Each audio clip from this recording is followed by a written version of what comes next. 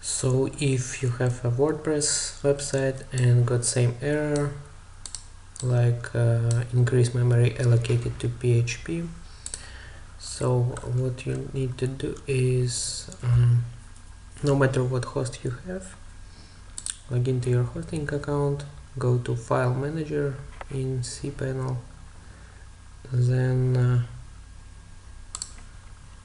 you should see folder something like this.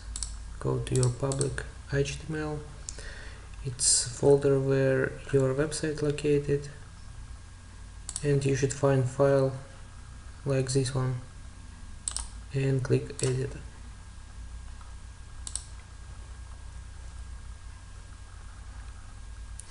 So here you should put something like this: define wp memory limit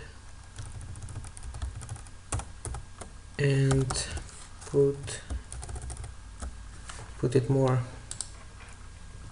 than 14 megabits, and after that save your file and refresh WordPress. So now you can see it's all working good.